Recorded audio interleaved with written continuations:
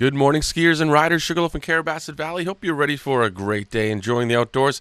It's time to take a check of your latest local forecast brought to you by 45 North. You can find them in the Sugarloaf Mountain Hotel for some great breakfast up until 10:30 this morning and some great après and dinner in the evening.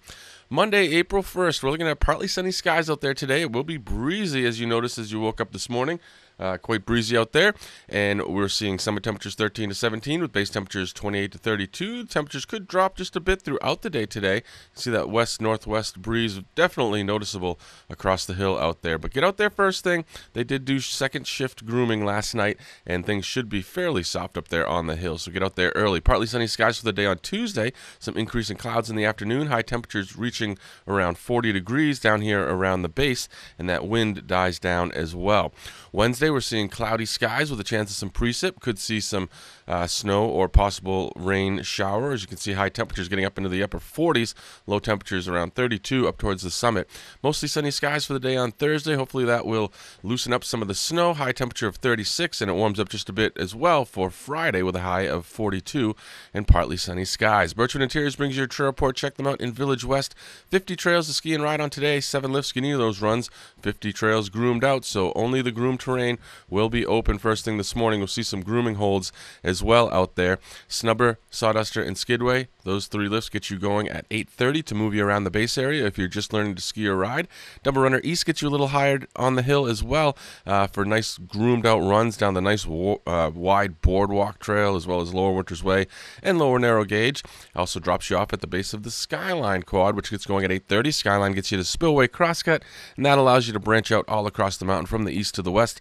And Super Quad gets you to a variety of mid-mountain terrain as well, pretty much anywhere you need to go. No King Pine today, as they are going to be over there doing some work after this weekend's funky weather out there. Whiffletree will be open at 9 a.m. That's a great fast Super Quad for some nice intermediate terrain over there. No Timberline today either because of the funky weather we've had the past 36 hours or so. So they'll be up there putting the trails back together and whatnot. So no Timberline or King Pine for today. Lower Winters Way, Candyside, the Landing, Boardwalk, Birches, and Snowbrook were groomed out around the base area, and they hope to get to the Timberline Trail as well as Bridle Chain, Tote Road, Kings Landing, Hayburner, and Haywire, as well as Narrow Gauge, Competition Hill, and Sluice. As I said, they went out for second shift, so if you get that out there first thing nice and early this morning, you should get a nice soft groom out there, but it may get skied off fairly quick.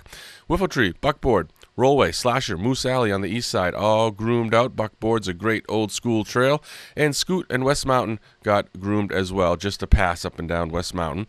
Want to let you know that the Sugarloaf Outdoor Center, just 1 mile south of the Sugarloaf Access Road, the trails continue to be open. The lodge and ice rink is closed, but ski at your own risk if you're out there, or snowshoeing, or even fat biking. Want to let you know tonight, Burgers, Beer, and Bourbon Special for the locals. So get down to the Shipyard Brewhouse right at the Sugarloaf Inn, and then tomorrow you can enjoy 2 for Tuesday. 2 entrees for $25 and half off wine, and a great spot down there at the Sugarloaf Inn. And you've got a few more weeks to enjoy One Stanley Avenue, a very unique dining experience. Some great dishes down there by Chef Dan Davis, so go check that out. Reservations are required. Know before you go, we are the most watched TV station in our region.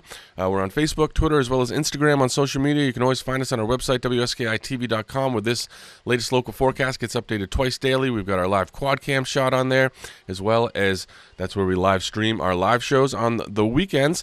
So be sure to tune in for that. And want to let you know, Snowfields Productions, we offer complete video services for the Maine High Peaks region for over 30 years. So give us a call, 237-6895, or shoot us an email, WSKITV@WSKITV.com.